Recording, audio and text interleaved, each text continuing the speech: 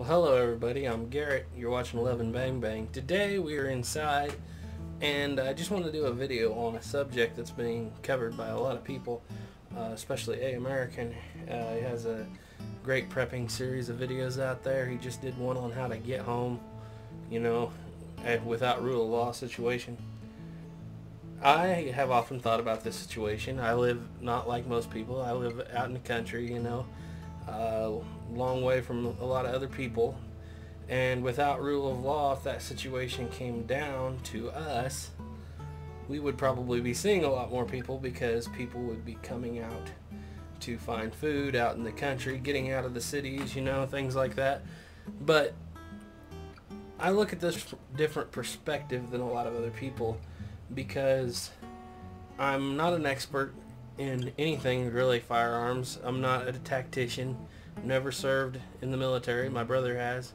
He's actually deployed right now. He's been in there for a long time and he knows a lot of things.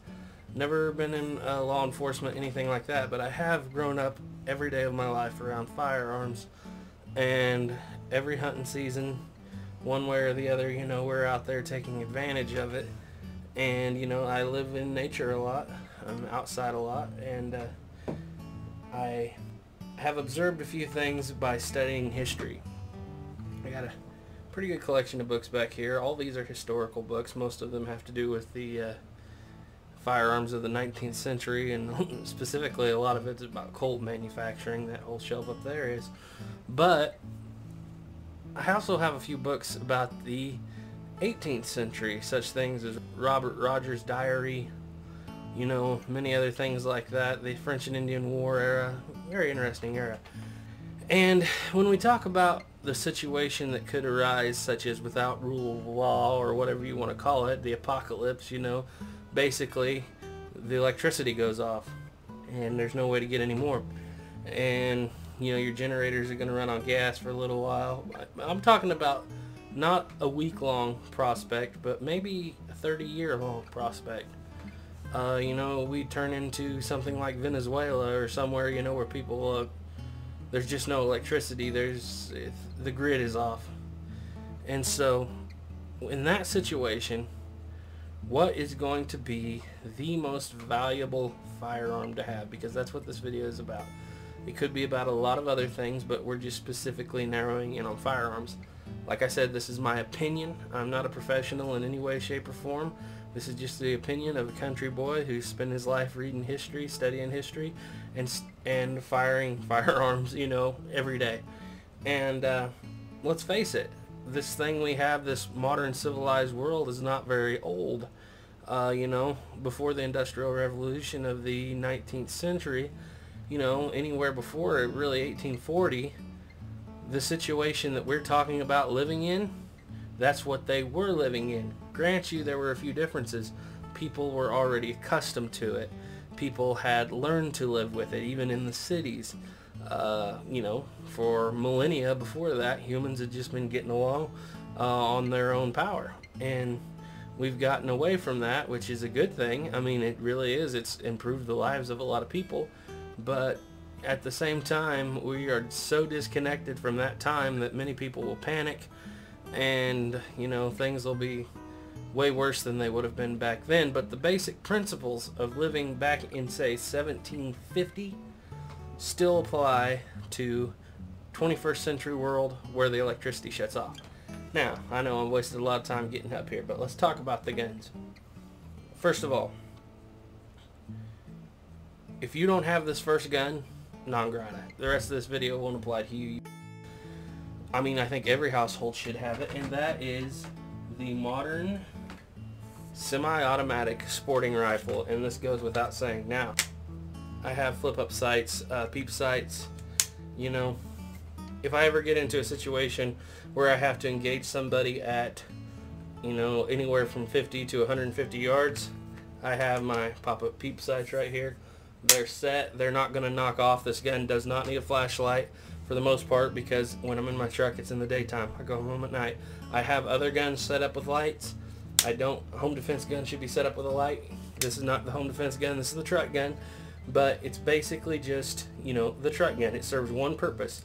inside the vehicle, getting out of the vehicle, I have to engage an enemy or an animal or whatnot from anywhere from 50 to 150 yards. This gun is set up to do it.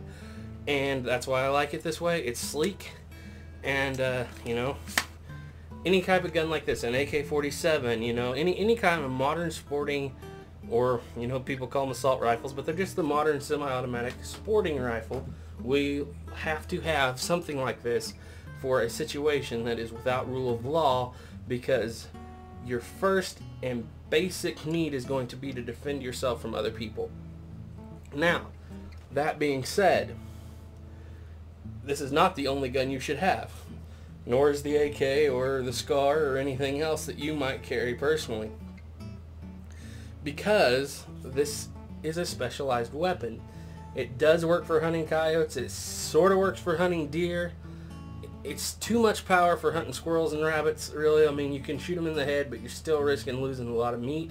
And in this situation, meat and making a good shot is going to be very important. So yes, you have to have this for defense. It's good to carry with you everywhere you go in that situation, but you can't get along really just with this. Now, second of all, and I'm not going to draw one up here, but you do need yourself a good handgun. Now, you can get a Glock. A lot of people think I hate Glocks, but I like the Ruger Security 9. I like the Glock, like the 1911. 1911 be a great handgun. Just practice changing those magazines. Anything like that. Or come down here and get you an old school Smith & Wesson double action revolver. Or here's you a Smith & Wesson 357 Magnum. This one's an older one in 38 Special. Or we can go in there, if you have any refinement, get you a Colt.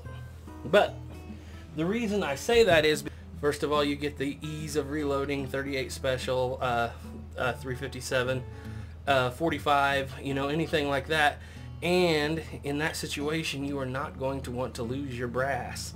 And a semi-auto, the one downfall you're going to have with a semi-auto is you may find yourself in a situation where you're shooting in the grass or something and it's flying away. You can't find it. You're always going to want to be able to retain that brass. So that might be a good reason to have a double action revolver. Anything, you know, snub nose, anything. Those are just the basic guns you have to have, okay? You need some kind of handgun, be it semi-auto or double action. I prefer the double action just for being able to save your brass. You're also going to need to have a good modern day sporting rifle. That being said, just like in the old days, the idea of you coming into conflict with a mass of people that are armed and trying to take your life, it's much higher in a without rule of law situation. But also, people are people, and there are such things as deterrence. You know, nobody wants to get shot, especially when there's no doctors around. People are going to be more apt to deal with you, maybe try to be sneaky, you know. But at the same time, everyone's goal is going to be to get away from everyone else.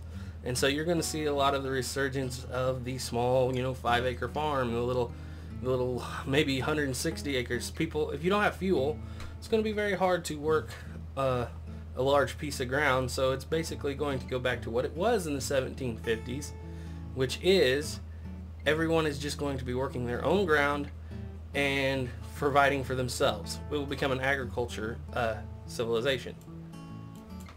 Alright, now that I've been through that long rambly rant about the guns that you have to have, now let's talk about the guns that are going to be the ones you're going to use daily. In a situation where you have to go out every day and hunt for food, first of all, I'm going to count out the bolt-action rifle, unless it's a 22. Just like in the old days, if you look back at Tennessee in the year 1750, you have buffalo and elk. By the year of 1820, you don't even hardly have deer. You will see that the muzzle-loading rifles of the time went from a 58 caliber down to generally being made in 40 or smaller. You know, 36 caliber muzzleloader, because all people were hunting in the era of Davy Crockett was a few black bears and squirrels and rabbits. That was all that was left in the southeast at the time. And that's what people lived on besides their home raised meat, you know, hogs and beef, and that's a subject for a whole different video, I know. But the fact of the matter is, if you're planning on going out there to your deer stand and getting 4 or 5 deer, you know, a season, I mean, it won't even be seasons. You're going to need 10 deer a year to survive, you and your family. they're just going to get wiped out fast. Deer are not that hard to hunt. You know, they show up, they eat, they're big targets. You can sneak up on them.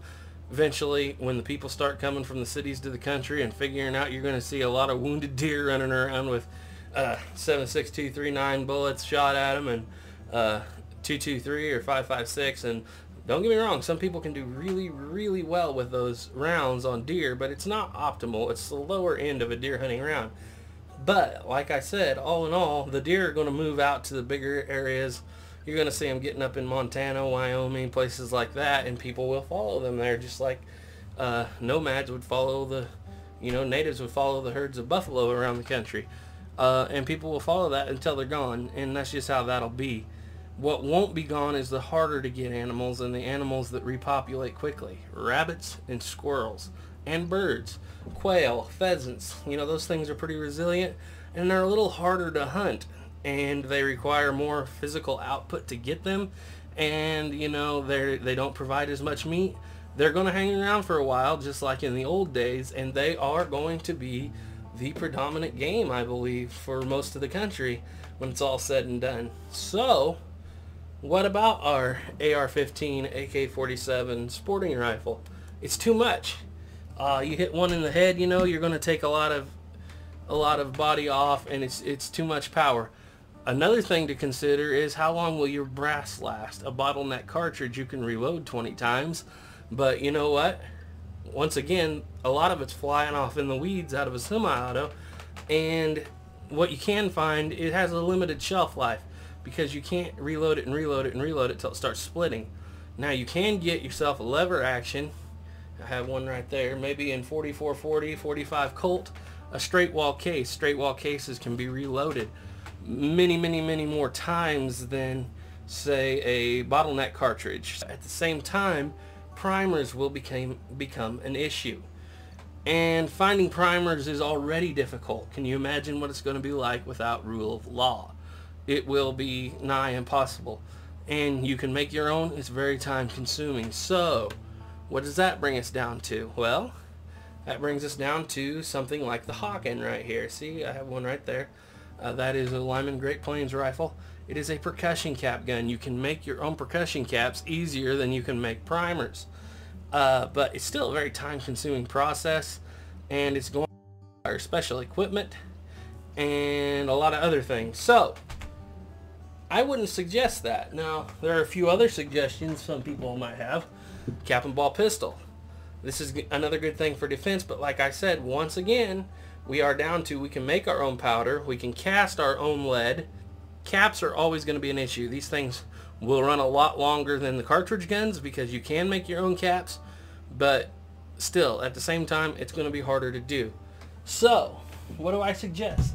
After you have your sporting rifle, after you have your semi-auto or your double action or even your single action pistol for self-defense, I suggest you look at a flintlock and look very seriously. I know you're going to think this sounds crazy, but you can make your own powder, cast your own balls, and in nearly, I would say, probably 80% of this country, you can walk out and find a rock that'll work. If it's obsidian, if it's flint, you can learn how to nap that into a workable flint, and you could use something like this. Now, I don't just say this because it's something I thought of. This is historical. This action on this gun lasted over 300 years. The ignition system is so simple. Here, let me show you. We have a rock, we have a piece of steel. You have homemade powder. By the way, you can make your own powder very easily. Black powder. A lot of channels out there that have videos on just how to do it. You can heat up your own lead in car batteries, lead in wheel weights. Doesn't matter. Does not have to be soft lead like a cap and ball pistol because you're not cutting a ring. You're patching your round ball. You put it in this. This is a 36 caliber rifle. Very accurate. Find a rock. It's got to be an obsidian or flint of some kind. And cast your own round ball out of car batteries, out of wheel weights, out of old house pipes. Lead is everywhere around you if you look for it. And then you're ready to go. You need some patching usually. Some kind of cloth, but you can use grass, weeds, anything to patch that round ball in there. You can make squirrel shots with this thing at 50 yards. It's easily doable. This is a Kibler Southern Mountain Rifle. A lot of videos out there on YouTube of people shooting 50 yards, you know, shooting inch groups 50 yards with this thing, open-sighted, simple as they come, good for squirrel, good for rabbit, but still not the thing I would suggest above all others. If you want the most bang for your buck, the most economic option for a good hunting, semi-defensive weapon, go out there and get you a smoothbore flintlock. This is a Northwest trade gun. I want you to look at this. The end of that bore is very big, no rifling. This is a shotgun basically. This is a 62 caliber or 20 gauge. Now, the beauty of this is not only do we still have the setup that I just talked about, and I will show you, this gun is unloaded. I will show you this setup. See, the rock striking the flint, throwing spark in the pan, lighting your homemade powder, shooting your homemade 62 caliber round ball out of this. You can use this for years and years and years, guys, and you know, you're never going to run out of ammo if you make your own stuff. But the beauty is you can take that 62 caliber round ball and shoot a moose and bring it down as effectively as anything in this country with this smoothbore flintlock musket. Well, it's not a musket, it's a trade gun, but anyway, you can shoot a moose. You can also load it with a bucking ball shot, which is one big 62 caliber round ball and a couple of 35 caliber round balls in there with it. And that makes effective deer hunting or anti-personnel rounds. It was used in the Revolutionary War that way. Now, the real beauty of this is you can cast what they call swan shot. You can use bird shot, but you could just take your lead that you're melting, drip it slowly into a bucket of water, and make spherical pellets that look like a teardrop, actually, teardrop shaped pellets. And you can put it in there, and now in this one gun, you have an effective anti-personnel unit for one person.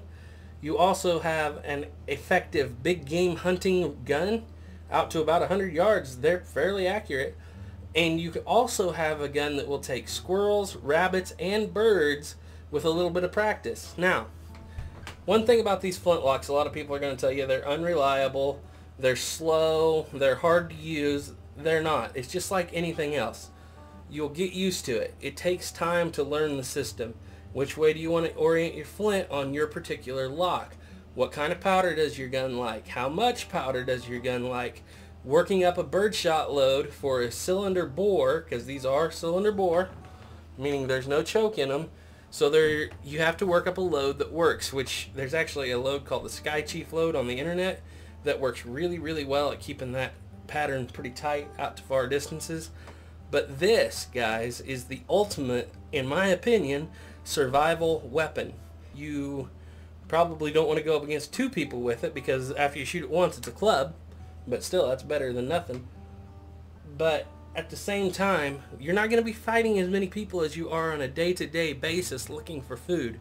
And that game is going to be small game, rabbits, squirrels, anything you can bring home and make a stew or a soup out of that'll keep you and your family alive. That's how they did it in the old days, and that's how you will have to do it today. Now, you say you've been from everything from ARs to smoothbore flintlocks. What's the next option?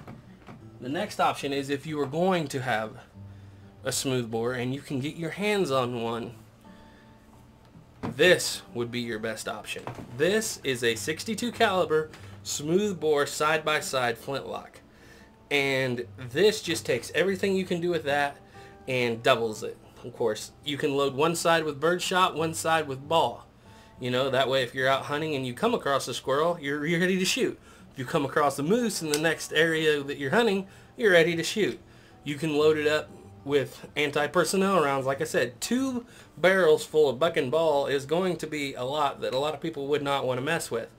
Like I said, you're going to have to learn the gun. You're going to have to learn the flint time, the direction your flint needs to be in there. You're going to have to learn what powder, how much powder, what your shot needs to be. You got to go out and test these things. But overall, a double barrel smoothbore like this flintlock that you can make your own powder, you can make all the shot, all the bullets you need, and you can also go out and pick up your own flint and nap it into a usable flint, something that's available all over the country.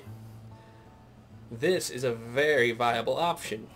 But even better yet is to take your double barrel smoothbore flintlock and pair it with a double barrel smoothbore flinter pistol. Now you're really talking.